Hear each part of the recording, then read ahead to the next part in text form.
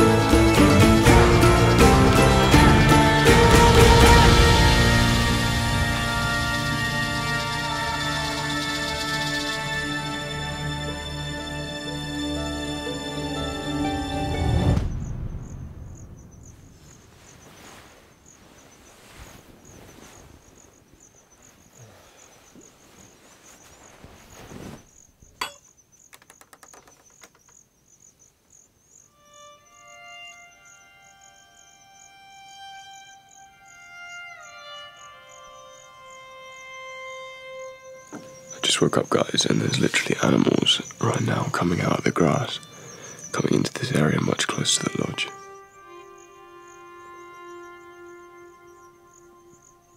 And there's a massive buffalo chilling like right there.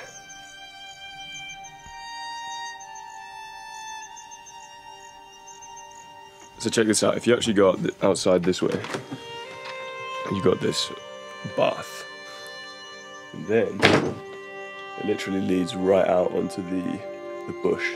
Step over this, boom. You are in the national park. And that buffalo, just around the corner there.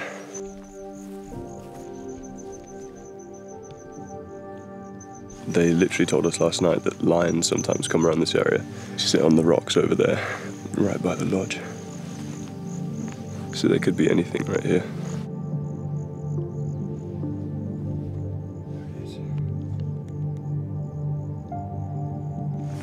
So buffalo are one of the big five, which basically means that they are one of the top 5 most dangerous animals in the African savannah. So I think this is probably about as close as I'm willing to get, just on foot. Living amongst the animals in this wilderness called Kidepo felt both comforting and electrifying.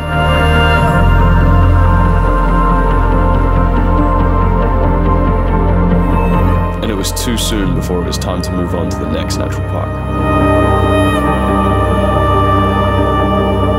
So right now, we have a 6 to 9, 10-hour journey.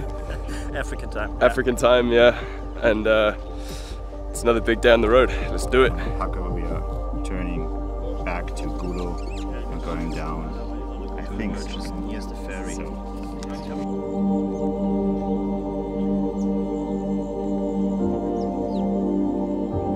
Even just stepping a few meters away from the car park, there was life everywhere. Just about to leave in the car, and I found this whole family of monkeys. And all these water bucks over here, surrounded by animals right now. Are we ready to go? Yeah, I'm ready to go. And this abundance of life was everywhere you turned. In the small river tracts, there were many species of birds fishing. On the grasslands, there were waterbuck and antelope. In the mud pools on the side of the path were more buffalo, cooling off in the morning sun.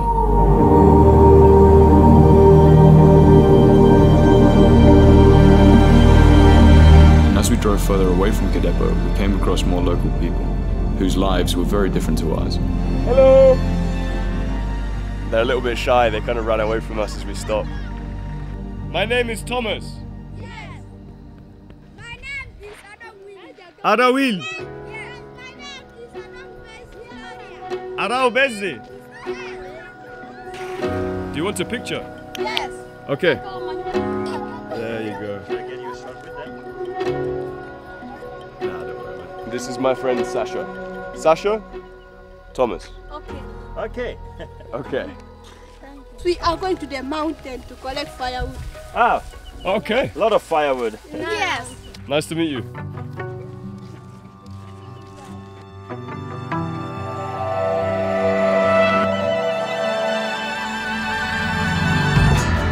After a long, long drive, we came into Murchison Falls, where we had to wait for a ferry to cross the river. In the port, there were still more wild animals. Huge birds here. So if you guys can see how big that actually is. Its head would probably come up to my chest, maybe a bit higher. Loads of these pumbas here, and there's one right in front of me now.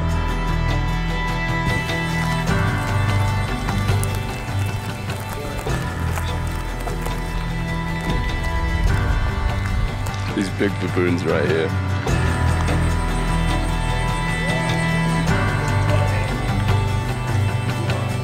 So if the lightning hits us, we are totally done. As we crossed, the storm came overhead.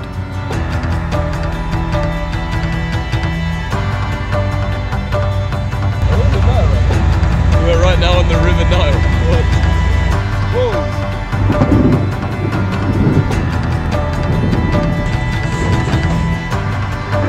That was gnarly. Alright, back in the truck now. Hopefully only a few minutes until our lodge.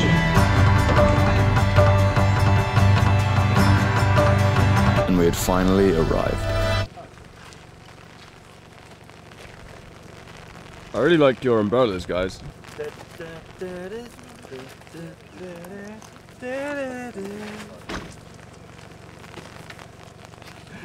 You've got half an umbrella there, man. Water on your lens. And you say water on his lens, yeah? We should do a picture, a group picture with the... By the time we finally arrived, it was getting late, with another early start the next morning.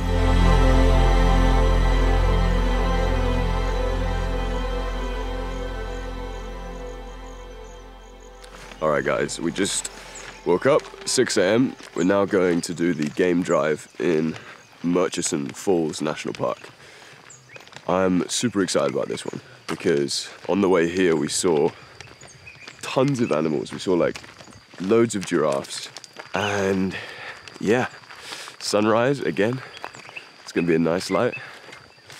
Let's see.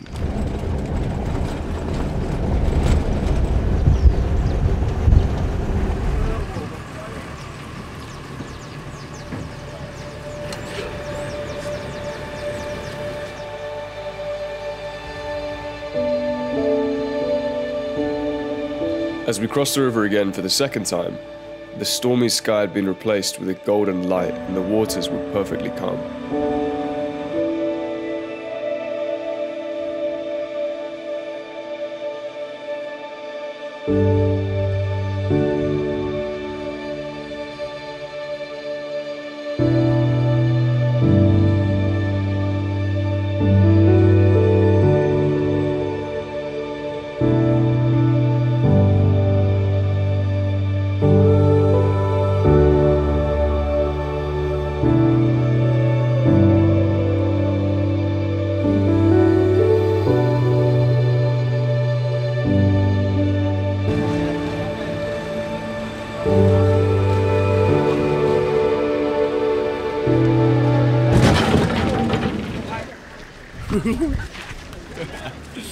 Baboon just got a bit aggressive and stole an empty lunch bag.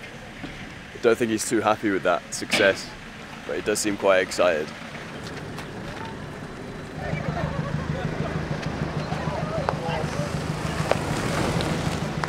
Are we ready, Omar? Yeah, more than ready, man. More than ready. Yeah.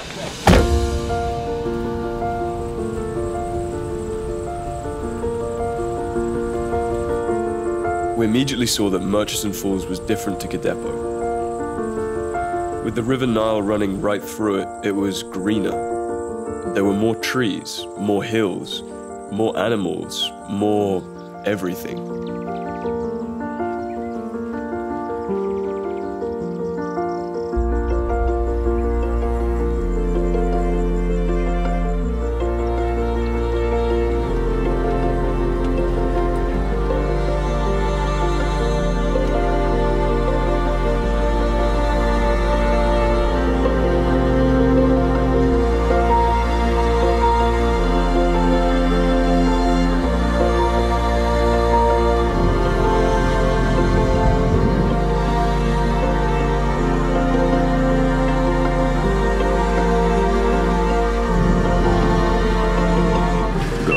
huge elephant right in front of us.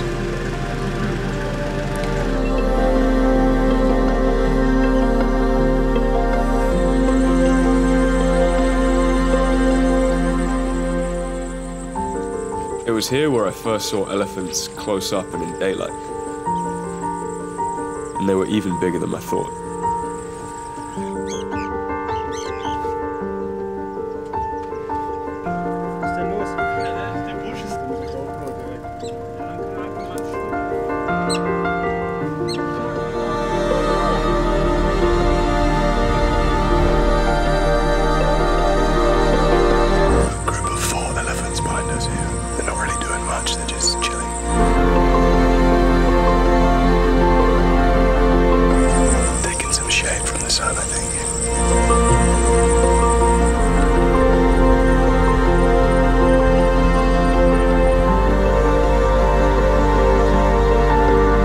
Come for a little stop now to stretch out, and right on the River Nile there, you can see 3 or 4 hippos.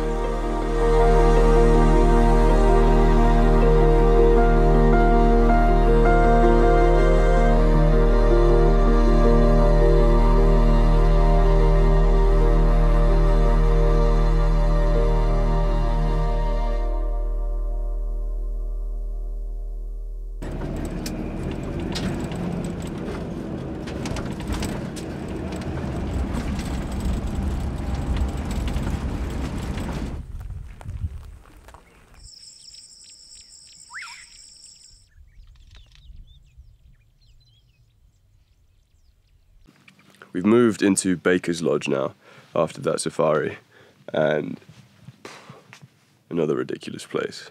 This is the coolest thing though, check this out. So I sit on my little terrace here, and right from where I'm sitting, I'm right on the river and you can just see hippos. Literally just there.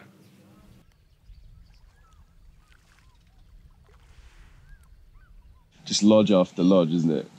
We are a group of lucky guys. We're gonna have a nice lunch here, relax a little bit, and then we're gonna be going to a boat safari all along this river here, which is the River Nile.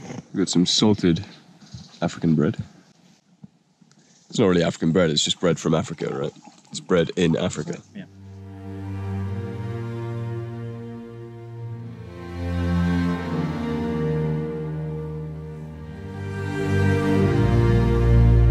The river drive was much more relaxed and open than being in the car. We had a full view of the animals, and some things I just had to watch with my eyes rather than through my lens. Whoa!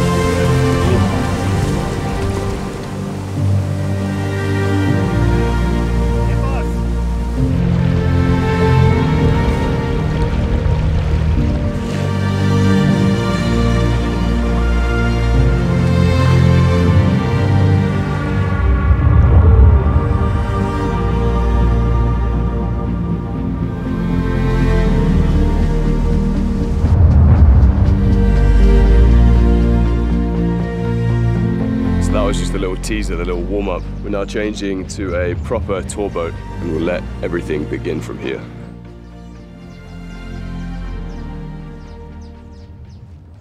What's up, gangster?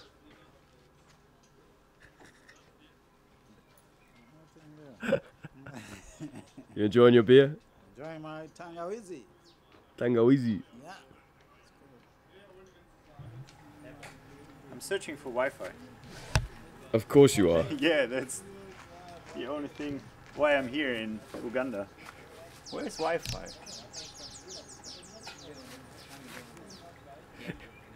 Sasha told me that here you have everywhere Wi-Fi, but he's a liar. He's a big liar, and he's red as fuck. Sorry, I sorry.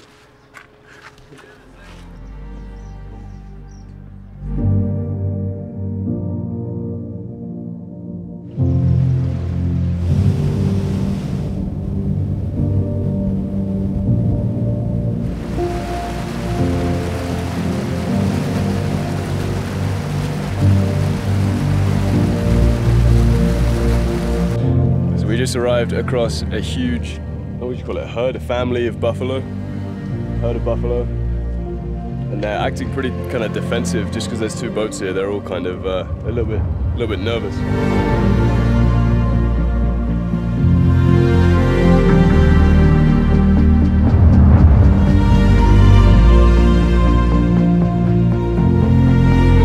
Just in between the bushes here, you can see a huge crocodile. You can just see his tail and the sun in the shade there.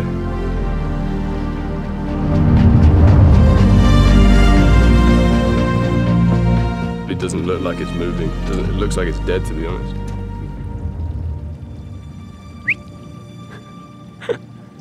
It's not a dog, right?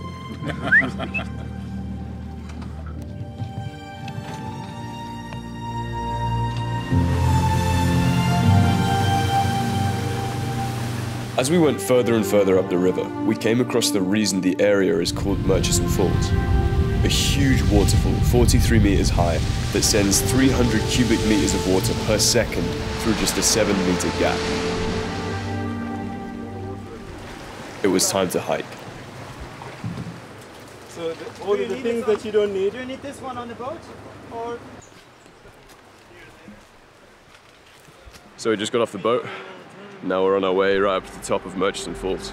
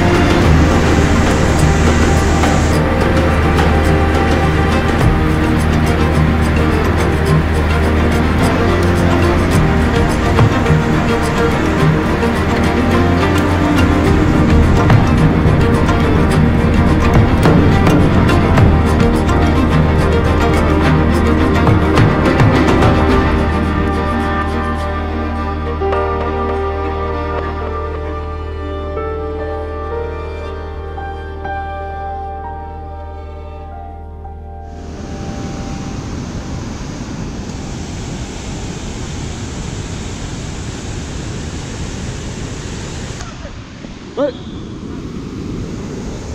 Hey!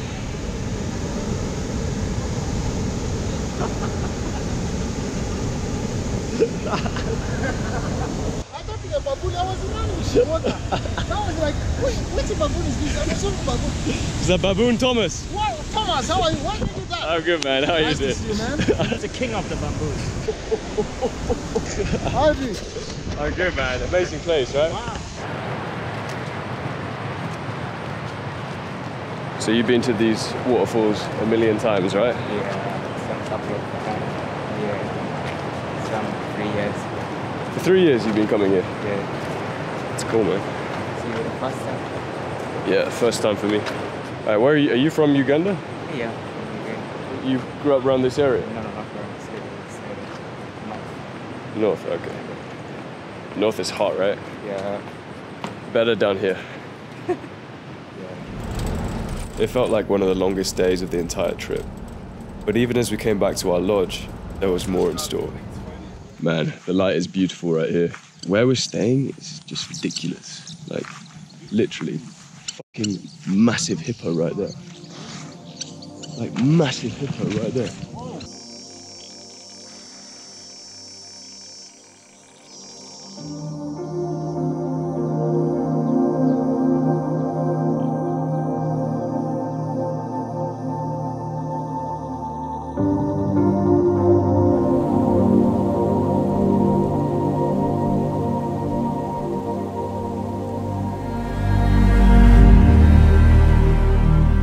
It's amazing having nature this close. To be in a lodge, have a room literally 20 meters away from a family of hippos, big animals.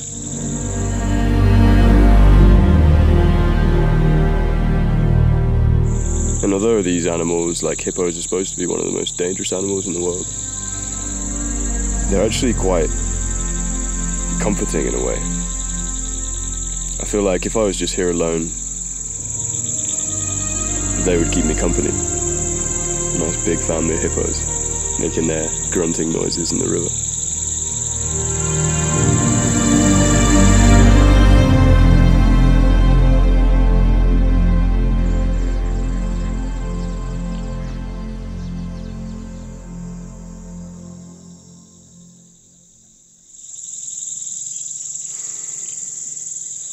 There's something strange about seeing big animals as well. Like today, all of the big animals we saw, giraffes, elephants, hippos, crocodiles, even lions the other day. It's like, I'm so not used to it. I'm so used to seeing even like big, vast landscapes, amazing nature, but I'm never used to actually just seeing like big animals in the wild. There's something about it that's, as weird as it sounds, it almost seems as they don't belong there. Like they belong in some cartoon or something. And it's crazy to think that this is how the world should be. Everywhere should have these big animals that are so vital to our ecosystems. And it's crazy coming here where they're in abundance. It really makes you realize how out of touch we are with them, or at least how out of touch I am with them.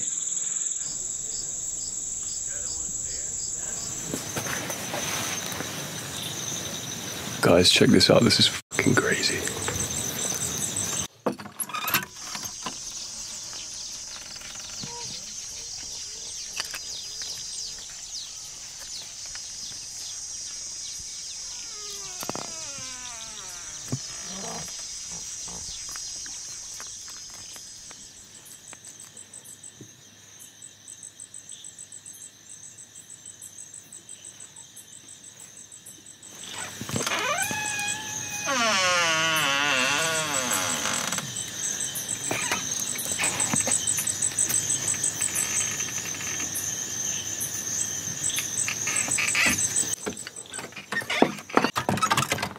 Dude, that is so crazy.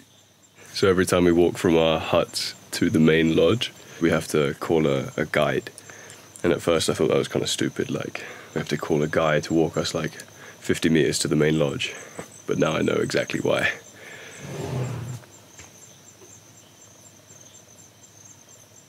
Man, this is literally nuts.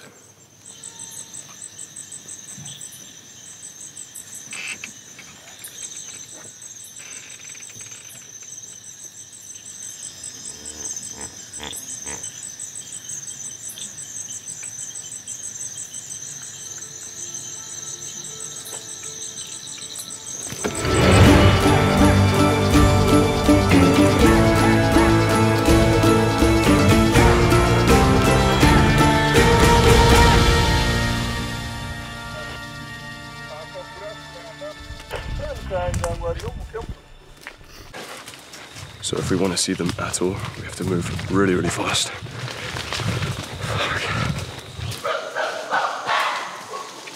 So right now we're heading towards a group of males that were fighting. So when he charged, she had to run up in the tree. Not sure if this is a good idea.